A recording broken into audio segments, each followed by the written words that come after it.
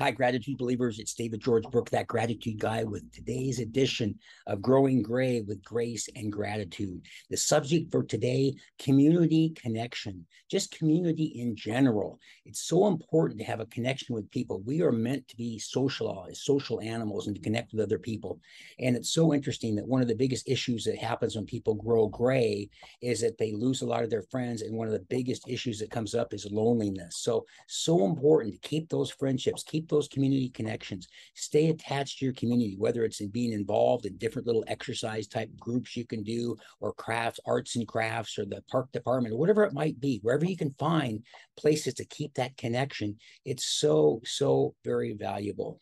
In Younger Next Year, Chris talks about some of the major connections that can happen to you. That connection is community rather is number 6 out of his top 6 things. Number 1 being exercise and so forth. So make sure you're staying connected. And also, by the way, it's also occasionally it's a good idea to do a little association evaluator and think about who you're hanging out with. Did they make you feel better or worse every time you talk to them? Always something to kind of evaluate and think maybe it's time to add or subtract a friend in your life, because they only want them. You want them to give you an enhancement, make you feel good every time you see them. So that's it for today. I want to remember, please subscribe if you like what you're hearing. Hit the subscribe button and the little bell that gives you the notification of when I'm sending out a new video. That's the message for the day. Remember, be grateful and never quit.